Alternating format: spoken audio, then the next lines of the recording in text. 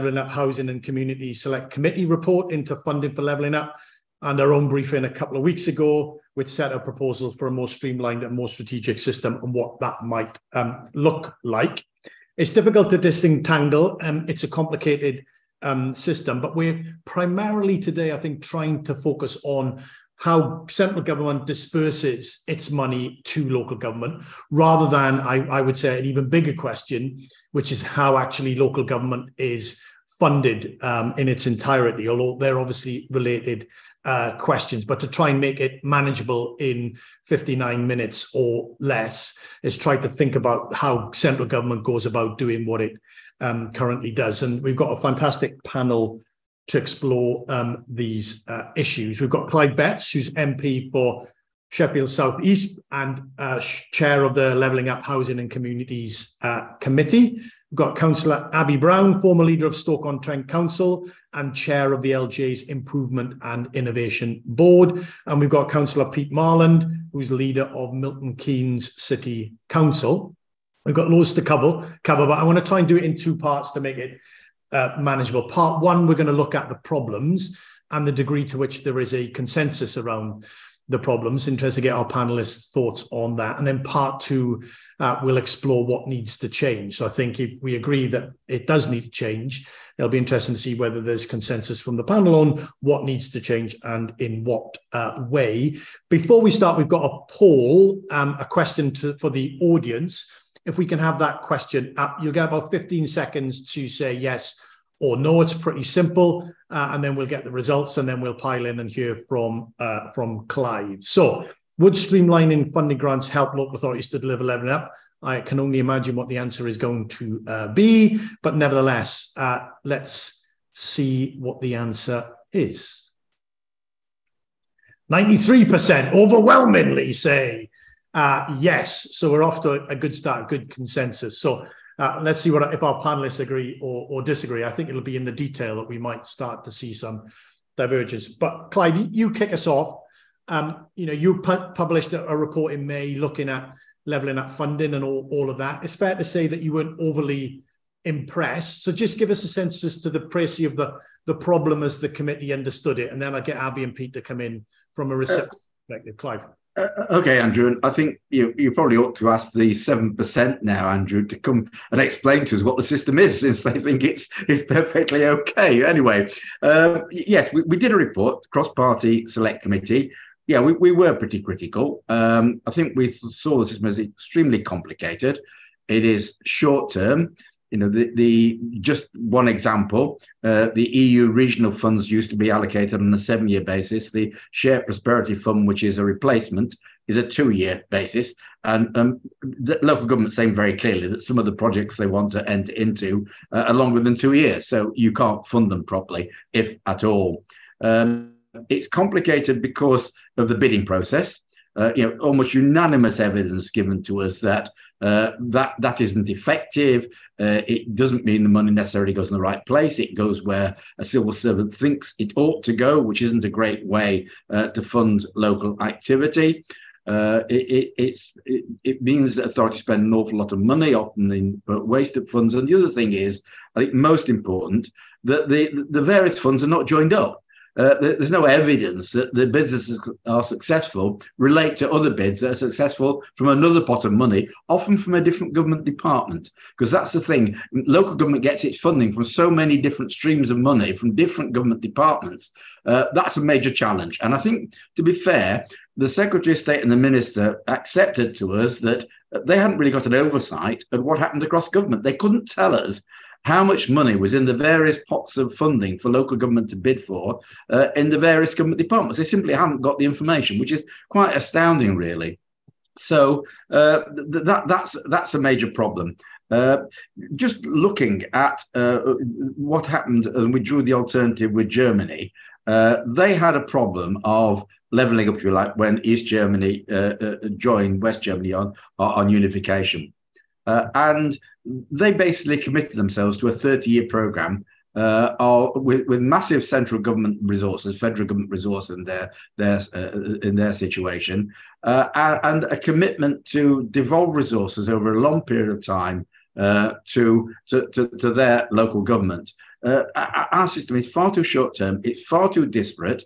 It relies on what Andy Street, the Conservative mayor of the West Midlands, has called the begging bowl culture. And I think we can all agree that's not a good way forward. And another acknowledgement as well, that if you think back to Eric Pickles when he was Secretary of State, and I didn't agree with everything that Eric did as Secretary of State, you might not be surprised to hear, but one thing he did do was to abolish ring fences for the most part. He didn't like them, and it was a mission to remove them. Unfortunately, begging bowls, if you like, or pots of money to bid for, are simply another example of ring fencing writ large. Because if you get the money for one particular project, you can't spend it on something else, which that something else may actually be something that's more relevant to a local community. But in the end, local councils bid for what they can get. They bid according to the criteria that central government's laid down, not according to the priorities of their area. And I think that's a major flaw with the whole system at present.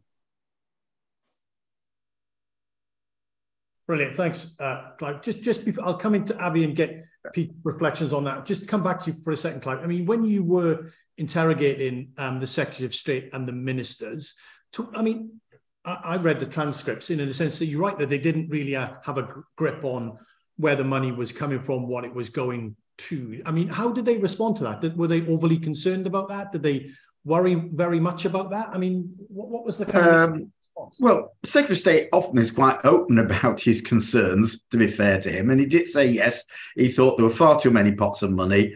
It needed to be consolidated. There needs to be a simpler system. There needs to be more devolution. He accepted all that. So yes, we have got the proposals now to simplify the system. All I would say is that this may be a proposal to simplify it, but it is not a proposal to create a simple system. It is still very complicated. There are lots of checks in it, lots of monitoring from the centre, lots of requirements on local councils to tick the right boxes. This doesn't look much like devolution to me. It looks like a change from the current overcomplications to a slightly different form, maybe less complications, but still very complicated and very centralised. Brilliant. Okay. Abby, give us your, I mean, since you've been on the, you're on the receiving end of these systems, having to bid into them and all the uncertainty, et cetera, that Clive's just set up. So just a little bit about your reflections on that, but actually, what does it do then in a place like Stoke in your ability to think about how you plan for change and how you think about the money coming in? How does it affect how you behave and what the decisions that you make? So I think that it kind of drives two behaviours in a way, doesn't it? One, which Clive touched on there, which is you bid for what's on offer. And, you bid sometimes for things that you don't want. I think what's interesting, particularly in the Centre for Cities report, is kind of the focus on the proliferation of funds. And that's everything from your big stuff. So, levelling up and, the parameters around what you bid for levelling up fund are quite broad, right the way down to, for example, this week's announcement is those councils who've won money to remove chewing gum. And another one, I think was particularly notable, changing places for disabled facility toilets. So we're going from government saying bid for big stuff right the way down to you can bid for one of these little specific things. And I think that's really interesting as an insight. I think what it did for me was actually drive a strategy where I reflected on what we wanted versus what we could bid for, and perhaps reflection of the sort of person I am, that sometimes that overlaps. So, clearly Stoke-on-Trent under my leadership, very successful at things like levelling up fund. But what it also did was drive me to want to lobby to influence some of that specificity along with my MPs. Perhaps a good example for that would be, and I'm going to give him credit for this now, and let's hope nobody else was behind it, reviving your railway scheme, reverse beaching. My MP, Jack Brereton, loves trains. He's always loved trains. I've known him for a number of years. He's lobbied hard on trains. Probably not a surprise, therefore, that Stoke-on-Trent did quite well on reversing your railway scheme, because it's something my MP and I particularly lobbied on. We made it a centre point of one of our 4 priorities. But firstly, not everybody's going to behave the way that we did. Not every leader is going to want to be the way that I was, where I wanted to go out and do those sorts of things. And actually, too, why should you have to be? I think, the point that Clive made, that again the report points to, which is it's about knowing your place, about being trusted to know your place, isn't it? And responding accordingly, as opposed to the government saying to you, I think, Abby Brown, you should bid for a change in place in Stoke-on-Trent. Well, maybe I should do, but actually, is it right for the government to tell me that that's what I should be bidding for, or should that be down to me and my democratic mandate? Yeah, no, that is a very good point. We'll come back to that as well. And your point about, the distortive nature about you end up bidding for what is on offer rather than what you actually need, I think, is a classic problem when the system operates in the way it does. Pete, let's get a reflection from you, obviously thinking about how the system influences what you do, but then just kind of broader reflections on the system and its problems, and then we'll move on to thinking about what we might do about it. Yeah, so I mean, there's very little I can add to what Clive said, really. And as chair of the LGA Resources Board, it is something that the LGA, with Abby and our colleagues on a cross-party basis, have advocated, is that the levelling up pots are not a particularly good way of delivering the government objectives. But I think I'll come back to that sort of at the end of what I've got to say. I mean, bidding isn't new, and I do think we should get away from this idea that this actually it was the last government but one I lose count. It was the Boris Johnson government that sort of put in place the sort of smaller pots of bidding money. But let's not sort of pretend that this isn't a problem that stretches back a long way. One of the first things I did as a local council when I was first elected in 2012 was open a new railway station in my ward that was paid for by growth area funding, which was a biddable pot from the John Prescott era. So it is not sort of a new thing that is just sort of this government has come up with it.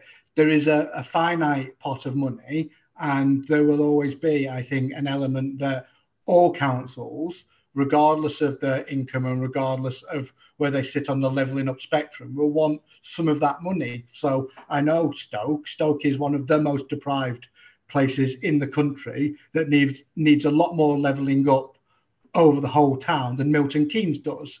But that doesn't mean that Milton Keynes, which is one of the more affluent cities in the UK, doesn't need some levelling up itself. In areas like Bletchley, we've got quite a disparity in income. We've got quite a disparity in life expectancy in some of our places. So all councils will want some way of accessing money.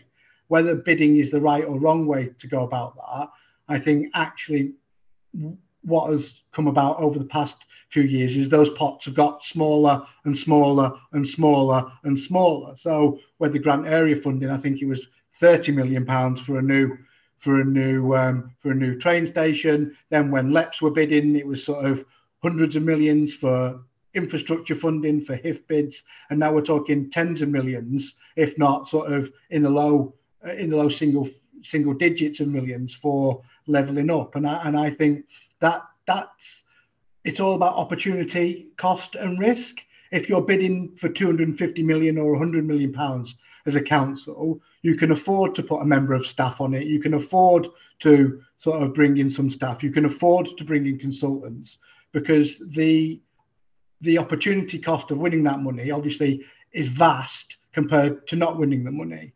But if we're talking about 10 million pounds or 5 million pounds, sort of it always comes back to me in the offices is, well, why aren't we borrowing this money? If it's so important, why aren't we doing it ourselves? Because we can afford maybe 250, 500,000 pounds a year for the next 20 years, borrowing from the Public Loans Works Board. So to me, it's not the bidding process necessarily.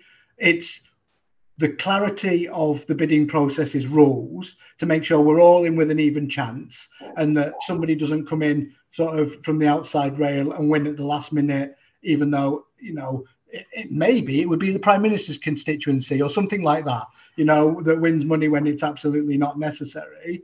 Over the size of funding. I think the second thing, and particularly from the LGA point of view, is the short-termism of it, because if you don't know this pot of money is coming and it's announced in a budget and you're expected to get a bid in 6 weeks, as Abby said, I think you come along and you go, actually, we're thinking of doing that anyway, so we'll do that. We're thinking of doing that anyway, so we'll bid for that. Because strangely, after the past 13 years of austerity, councils don't have £200 million worth of investment projects just sitting on the shelf ready to go in case a passing barge of money comes along. So it does drive short-term behaviours and it doesn't drive long-term outcomes. And that's where I would say that perhaps there are two issues here that are overlapped. One, it's what outcomes do the government want? Because £15 million is nice, but putting a park bench in a town or getting rid of some chewing gum or putting a few planters out or doing up a bandstand is not going to change somebody's life who is born into poverty, who needs a long-term plan to go through school, to get the skills that they need, to make sure that the city or town has the jobs that are required. That's not going to happen with 10 million quid. We might be able to do up a building, and so some of this ultimately comes out to what are the objectives of levelling up and what are the priorities of levelling up. And that then wraps right around to that very first thing I was saying about those smaller pots of money don't necessarily lead to the outcomes that the government want, but maybe they have been driven more from a political angle, because 500 million sounds a lot when announcing in the budget. Divide 500 million by 300 councils, it's not so much. Not very much. Yeah, exactly. That's a great point. Thank you, Pete. Lots to pick up on that. Clive, come back in on this. Lots said, but let's just think about the bidding process as well. You were kind of critical of it. Pete offered an additional nuance in it, which was, there's a bidding process, but it's also compounded by a lack of transparency as to what it is that you're bidding into and the extent to which you're going to win or not. I mean, what's your sort of take on that? Were you critical of bidding full stop or bidding with a lack of transparency and clarity? Clive, your thoughts on that, and I get Abby to come in.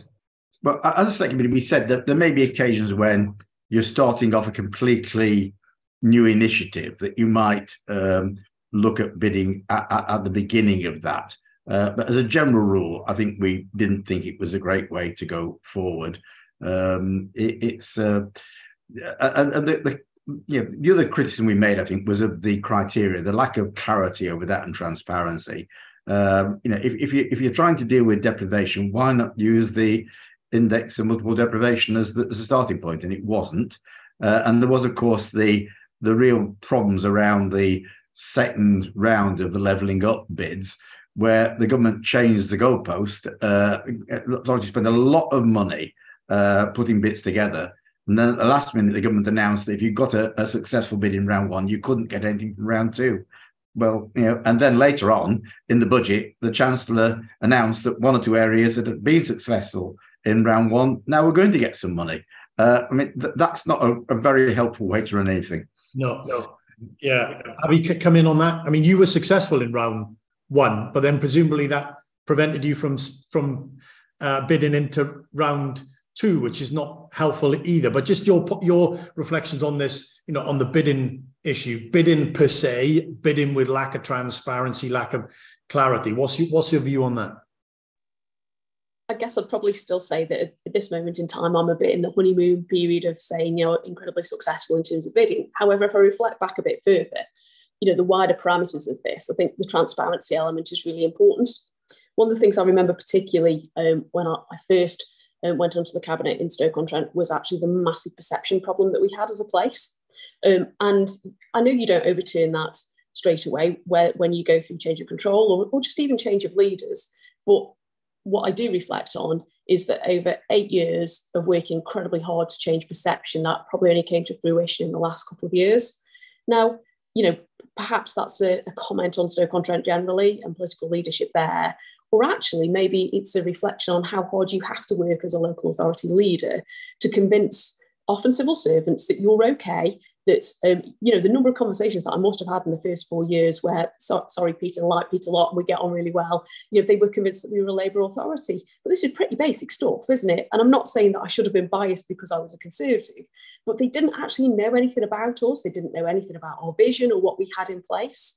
And it isn't about the politics. It's about then the fact that nobody knows my place as well as I do.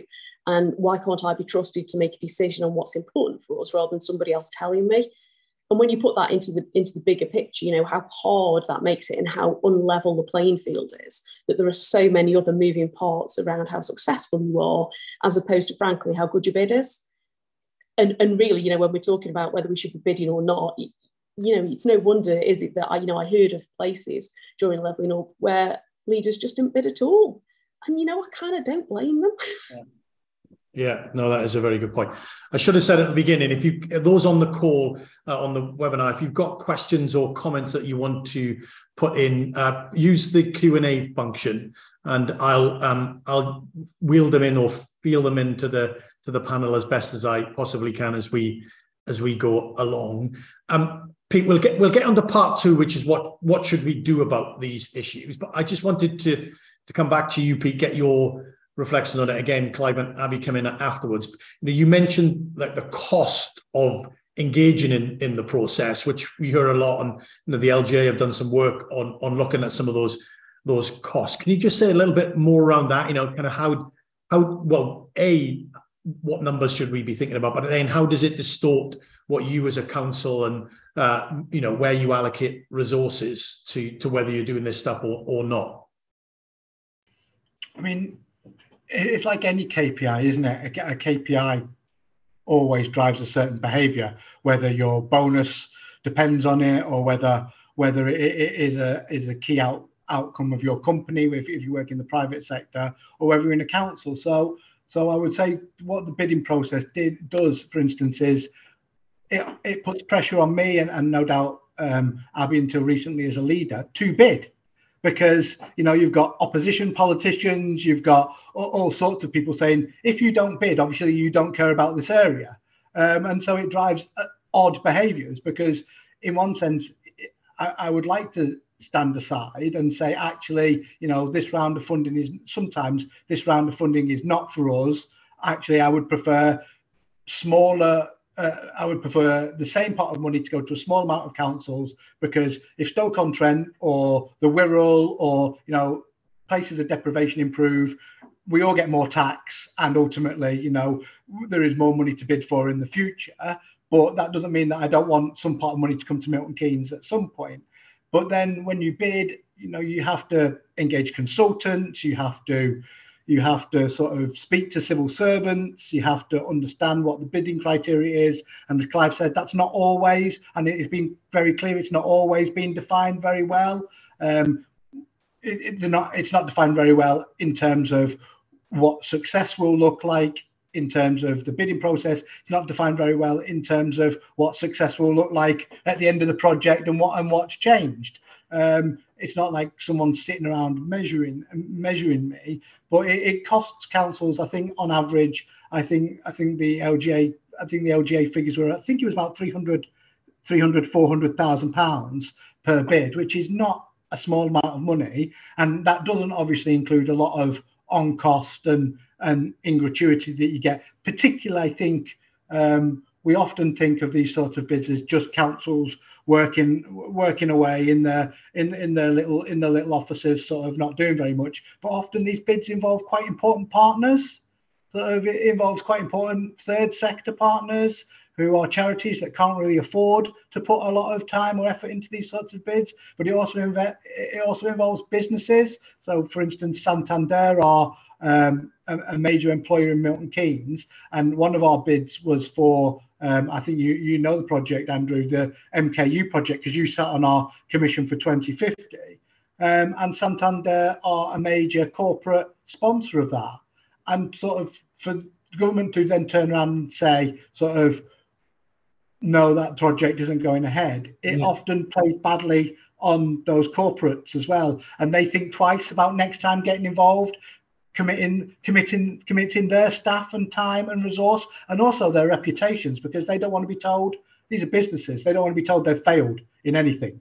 And so those third sector organisations and our partners, it takes a lot of time and effort to get them lined up, and it's often on them that the smell of failure doesn't fall very well. Yeah, that's a great point. It's not, as you say, it's not just the local authorities, it's all the other partners that are trying to be involved. Clive, what was the sort of evidence that you got from in the inquiry that you undertook in terms of costs going into trying to bid? And then we've got a good question from Jenny Llewellyn, which is basically, did you see, typically those that won or win tend to have more capacity and more resource to put into the process, so they are naturally advantaged as a result of that. But Clive, what was the nature of the evidence you got? Well, I think we simply got from local government what local government told us, and we have to accept that. But it was so much across the board. There was no difference between authorities of different sizes, of different political complexions. They were saying to us very clearly, this is a costly exercise. Particularly if you want to do a good bid that you think you're going to win with on a major project with other partners involved, as Pete just said, then the cost can be significant, and it is wasted money. It really is, and I think also you have to recognise that councils have had such a reduction in their back office staff because they've been told quite rightly to concentrate on frontline services, that many of them have a less capacity now to do this work. They have fewer researchers, fewer policy people. And the other thing I think we can't put any real cost to is the feeling of frustration and demoralisation when councils make a real effort to do something that they know is important for their area, and at the end nothing happens because the bid's unsuccessful. I just think it's a process that we've got to reflect on very carefully about whether it's got any benefits whatsoever. And how many pots of money are there? Well, I think we had one count that went to over 300 now in different government departments. And as has been said, some are down to a few thousand, others are multi-million. But we had no evidence at all that there was a real cost benefit in total to authorities working in this way or being asked to work in this way. Yeah, no, that's a very good point. Right, let's move to part two, Abby, which is the tougher part, I think, which is what do we want to change? So give us a thought from you give me some headline thoughts on change. I suppose the obvious challenge is if there's a fixed pot of cash, and as Pete said, everywhere is getting something, then everywhere is getting not very much unless the pot of cash is enormous. So there's things to be kind of thought out through that in terms of how you allocate, criteria used to allocate if you are going to use some form of criteria, and then obviously there's some accountability stroke responsibility questions. But big picture, Abby, what needs to change? What would you do? So, unsurprisingly, I think the recommendations from the report are fairly spot on. Pete's already sort of indicated in a way that amongst ourselves as a local government family, we recognise that some places need more investment than others. And actually, whilst there may be small p politics around that, broadly, I don't think there is. But there is lots of money that is around. I'm sure Pete would always like more, as would I have done when I was leader. But there is a baseline of things, aren't there, whether it's UK SPF, whatever happens to things like growth deals moving forward, levelling up, there is kind of that broad consensus of some cash there. But I think that, one of the things that I particularly like, perhaps because it's the sort of thing that I did, is this broader idea of a plan for your place. And we know that has an element of traction with government because we see particular places where that has played out, whether it was Manchester, in the last 10, 15 years around that, or whether to a degree, I would say the sort of thing that I was doing in Stoke was playing out. I think, again, though, the challenge is, the one that I highlighted earlier around getting the government into a space to understand that and have respect for you to do it within whatever parameters it is. Because actually, it shouldn't really make any difference that I'm a Conservative, that Pete's Labour. If you've got a good plan for your place, if government can see that, then you should be recognised for that and supported to do it. Now, I appreciate that then puts an onus on government to put some effort into reading plans and things like that. But equally, it puts an onus on us. I can't think exactly what it was, but during the COVID pandemic, we were given an opportunity to design something ourselves. And the immediate thing that I saw was everybody asking what exactly that would look like. And I think there is a need, therefore, for leadership within local government to say, actually, this is what I'm going to do. I think across the board, actually, we're pretty good at that as a sector, but we need the opportunity to develop those plans, to be encouraged to do so. Whether, I think the closest I saw in recent years are things like the local industrial strategy, where it is a lot broader in terms of what you do, as opposed to things like, I'm showing my age here, the LSP from years ago, where it was pretty prescriptive, wasn't it, really? And the plans are going to look the same. Yeah. But I think that opportunity to kind of think yourself about what's best for your place. And again, as Pete says, talking about revenue and people, not just shiny buildings. as well. And, you know, I think that's a challenge that we all have as politicians. That, you know, I remember this whenever I was standing in front of a big regeneration project, the call would be out, well, why don't you care about young people, older people, homeless people, vulnerable people? Well, I do, but I'm afraid it's not sexy, is it really?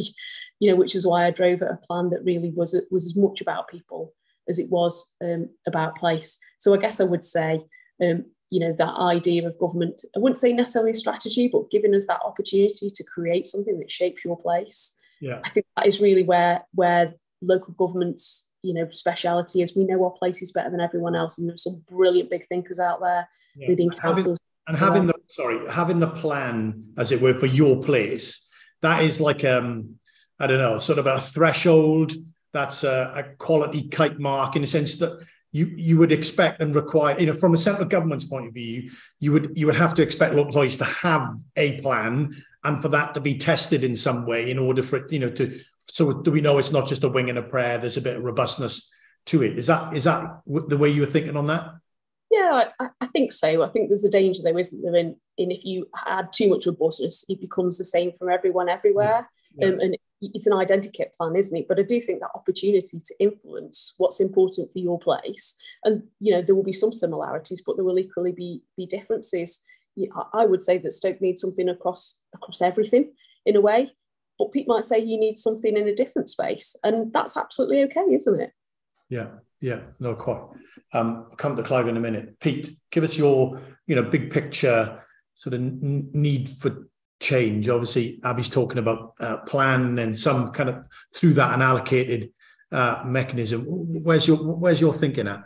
Well, I mean, as I'm not speaking on behalf of the LGA and I'm speaking on behalf of myself, I think, you know me, I might say something slightly controversial, which is I've always thought that levelling up is a slogan in basically in search of some ideas, and I think that has to change. I think that whoever the next government is after the next election really needs to focus down on what that means. And once you've got the idea of what it means, and then you can judge it. Then you can judge it in terms of whether it's been successful or not in the things that they're funding. But if you do really, I just get the sense at the moment that sort of like there were some places that the current government did not really expect to win in December 2019, and sort of it sort of tried to backfill some of that space with, quite rightly, because that's what politics is all about, to support those communities that the Conservative Party had never won before, and perhaps maybe where those people have felt let down by generations of Labour leading them in local government, you know, and so that's absolutely fine. So I think whoever wins, there needs to be a very clear outcome, whether it's levelling up, whether it's sort of like this old phrase that the Labour Party used to use called equality or equity or whatever you want to call it. I think just in terms of bidding, like I say, I think it depends on the scale, but I also, what we haven't touched on is just the sheer breadth of what councils are expected to bid for at the moment. On one hand, right up at the top scale, we're expected effectively at the moment to find a few friends, knock on a minister's door and say, we've got a devolution sort of settlement that we want you to grant to us. And that's a competitive process, right down the line to sort of, here's 500 quid for some antisocial behaviour officers or something like that. I think was another fund that came out a couple of weeks ago. You know, just that sheer scale is enormous, and we can't bid or possibly think about bidding for everything. Bidding, I think, would be fine if it was a smaller amount of things for more money. Yeah. And that's absolutely fine. And then finally, I would just sort of say, well, you touched on it earlier. There is no short-term fix to this. It has to be a long-term project. And where Abby is right, where you sat on our commission for 2050, those proper plans for places. I think there was 40 odd industrial strategies sort of half a decade ago. I don't know where they are at the moment.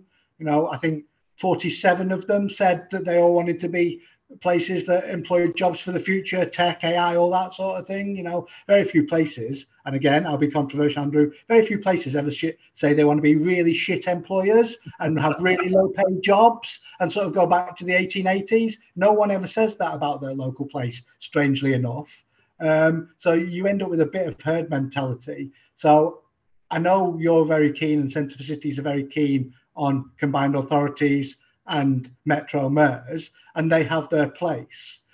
But I think when you're talking about levelling up, the best people, and just touching on your suggestion that it should be the highest tier of government, which should be the point person for some of this, I think most people will tell you, if you're in Burnley, Lancashire County Council has 6 or 7 places that need levelling up. You know, Stoke is best to tell and understand the needs of Stoke. Milton Keynes is best to understand the needs of Milton Keynes. I would not put this particular agenda in the hands of combined authorities unless they've got a very particular sort of subset of how they're going to deal with individual places as well. Yeah. Because I think one of the big issues around particularly the Greater Manchester Metro Mayor is that it is very heavily focused on Manchester. And Manchester still has huge pockets of deprivation, but I would say, what about Rochdale? What about Oldham? What about Bolton?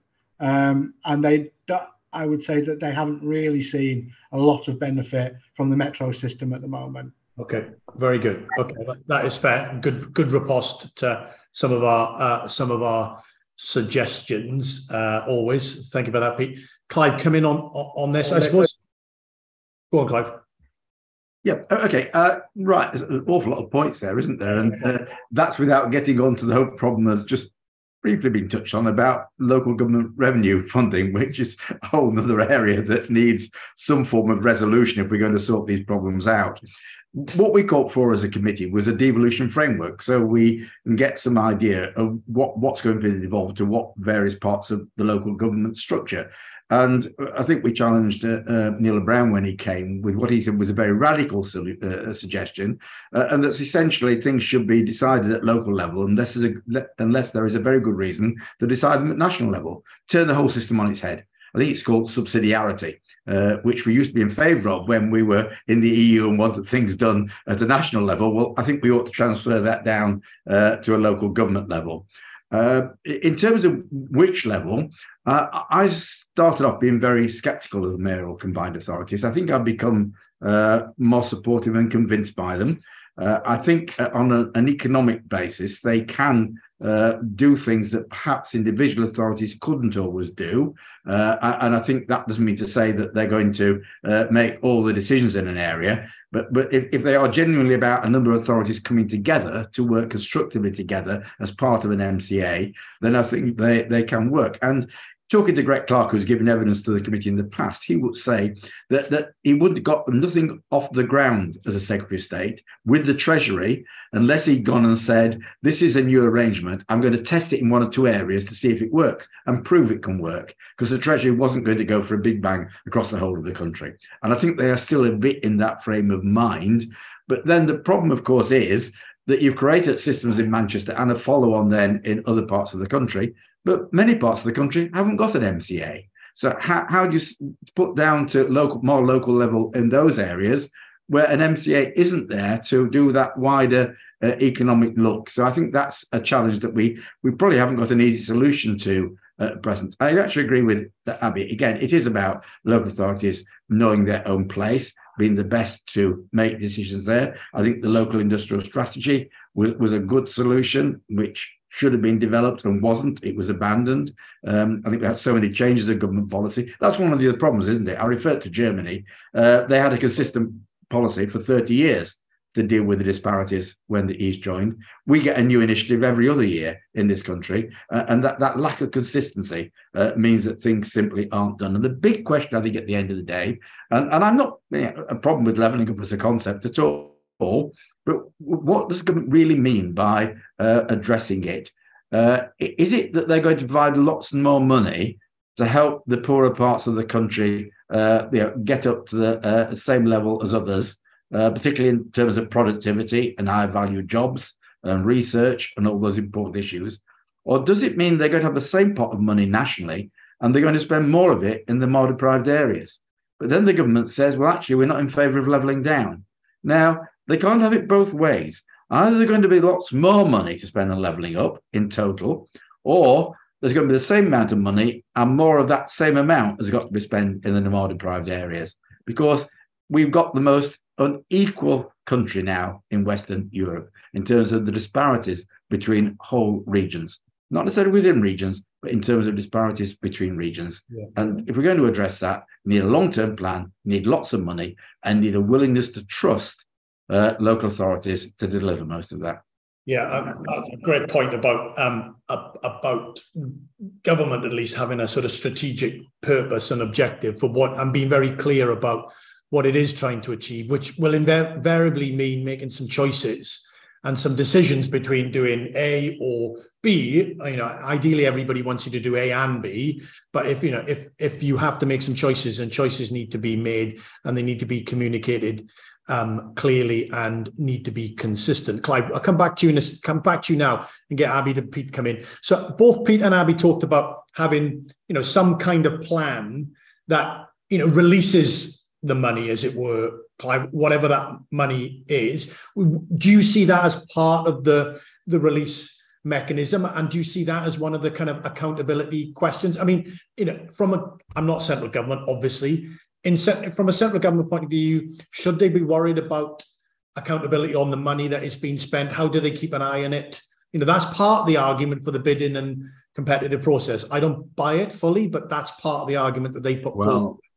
I think if government's claiming responsibility and accountability, I think we have to look at one or two things around PPE contracts, don't we? In the in the COVID era and lockdown. So central government's handling of new technology and new computer systems isn't always merit a great deal of A stars going into to rate it. So there's no evidence at all that local government can't manage better, can't do things right. Of course, there'll always be the picking out, won't there, of some authorities that have got things badly wrong recently, and there isn't any excuse for some of what's happened in some authorities. But overall, I think local government can say very loudly back to the centre, we've had the biggest cuts in the last 13 years of any other part of the public sector. And across party, across councils, we have managed that very well and responsibly. And I think we can be trusted to manage more money better in the future if you devolve that money and devolve that responsibility down to us. Yeah, no, that is a fair point. Abby, coming on this, on the question, particularly, around the accountability mechanism. I mean, Clive makes great points about central government not being a stellar performer in that sense. But how would you find a balance? Would we need to find a balance between allocating money and then keeping an eye on what that money is spent for, even if it's spent as said, but just in terms of whether it's having an impact or not? Well, yeah, I think absolutely. And I think it would be a pretty poor reflection of the leadership in that place if they didn't want to do that themselves. I think Pete made the point earlier in terms of impact. And I think, as a local authority leader, you want to demonstrate that you've had impact, that your plan is working, or even actually if it isn't working, that you're honest and transparent about that and what you've learned. So I think absolutely, I think that's a given. I think, the wider question in terms of how you get to that sort of point and as Clive mentioned, the challenges elsewhere is one we need to reflect on, isn't it, around that. I'm still minded to say that we've had a few big high-profile challenges, but the vast majority of local authorities are delivering fantastic services to all of their residents every day with minimal issues whatsoever. Unfortunately, there's one or two that have had issues, and it doesn't matter actually what we do. To a degree, you can't ever rule that out because the electorate will vote how the electorate wish to. There is no mechanism in place that says that they can't elect, have a complete turnabout, chuck out all the current politicians, elect a whole new bunch of people who've not got a clue what they're doing, who basically say to their officers, don't really care what you say, this is what we want to do, and they go ahead and do it. There's no system that's going to ever stop that. Luckily, it's only ever going to be a very small risk, isn't it? But that will always be there. And ultimately, that's the system that we have. It's local democracy, isn't it? Yeah, no, quite. Pete, come in on that, but also pick up another issue which you've all touched on in slightly different ways around the sort of term horizon for funding.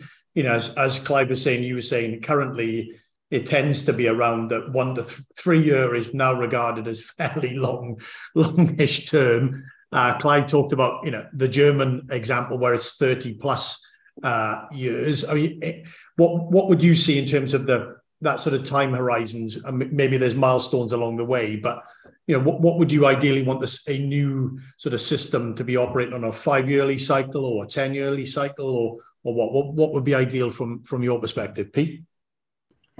Well, I think, I mean, there's no barrier to long-term funding settlements in this country. I think I got an email pop into my inbox yesterday from British Canals and Waterways saying that their funding settlement for the period 2027 to 2030 to 2027 to 2037 has been announced by the government, and over the course of that 10 years it's going to be £300 million less or something. It's like, if British Waterways can have a settlement until 2037, I think I would like one. You know, it's bonkers how we can, our government, and because it sits in this, British Waterways can sit in this plane of, it's a trust, it's non-political, it's sort of, we know the canal's going to be there in 15 years and therefore we can fund it, but we're not going to give local government the same funding horizons. Well, you know, I've got news for the government, whether it's me sitting in this chair or whether it's the leader of the opposition or whether it's Abby or her political opposition, there's still going to be a Stoke-on-Trent council. There's still going to be a Milton Keynes council. And so there's nothing stopping those long-term funding horizons. And we do it in other areas. We do it in defence. We do it in all sorts of areas. And often what the barrier to taking away that funding is often how far you've got down the line of really achieving something. And I come back to that. If the government said it wanted to end or reduce child poverty by 30, 40, 50%, you know, there would be a cost attached to that. And if they said they wanted to do it by 2050, in the same way we want to be carbon neutral by 2050, that's a long-term aim that requires long-term investment. I couldn't see a government coming in 2000, when will the next election be after 2024? 2029 and saying, actually, I don't want to reduce child poverty by 40%. We want to do something else. You know, where you set those lines often can become aspirational for future generations, and I think governments can do that and should do that in the same way that Germany did, because it was a real national challenge to turn around East Germany. And the government have done it. And where I would give them a little bit of credit, not for the cause of it, but certainly for treating the symptoms, is that sort of 3 or 4 years ago, they said they wanted to end street homelessness. They didn't have a bidding pot for that. There are certain things you can bid for, but local authorities are generally given an allocation at a proportion to the level of homelessness in their area. Yeah. And it has had a huge effect on homelessness. You can never end homelessness because of the amount of people on the streets with, you know, complex, particularly medical and mental health issues, but they've gone a long way to doing it.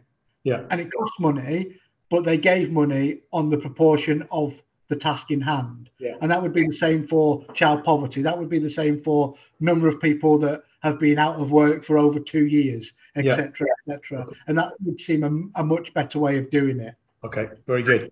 Clive, come in on this, the sort of time horizons, time terms that you talked about longer term. I mean, you know, single regeneration budget back in the day extended out to maybe 7 years, if I remember rightly. New Deal for Communities was, you know, crudely a 10-year program. So even, you know, it's not 30 years, but there's a bit of precedent for more than 2. You talked about some of the European funding stuff being sort of 7 years. What kind of time horizons would you think would be minimum or ideal? I think local government funding itself, the revenue funding, could easily be done on a 4 to 5 year basis, and there will be different cycles for different sorts of money, different sorts of projects and objectives. So that on a regular ongoing basis would seem to be give the certainty that councils need simply to get on with their day-to-day business. When you come on to other issues like net zero, and we shouldn't always present this in terms of it's either local or national. I think you're going to have a national strategy, which councils are going to deliver for the most part.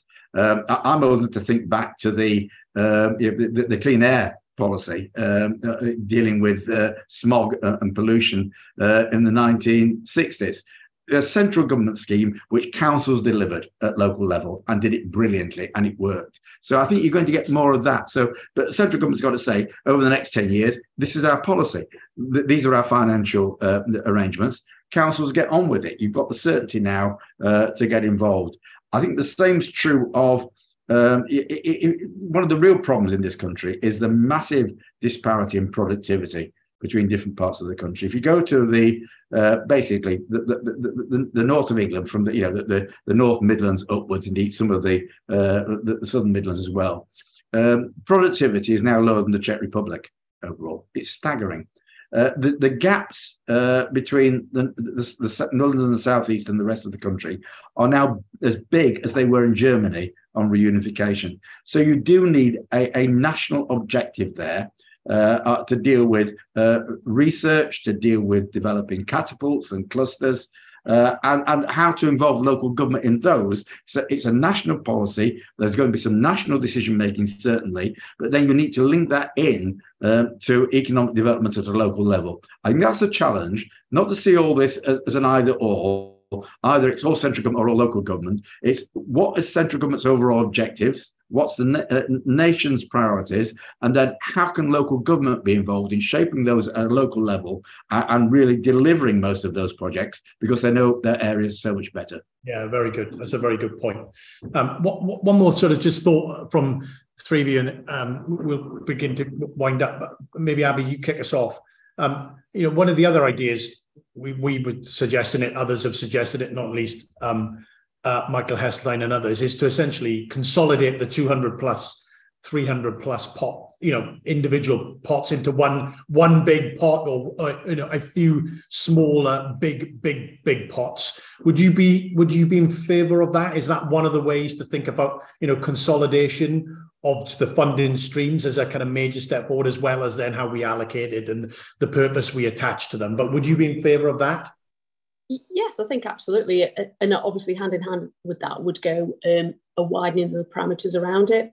I think, some of the specificity is ridiculous, isn't it? I had a bit of a ongoing battle around why Stoke-on-Trent couldn't bid for the Towns deal.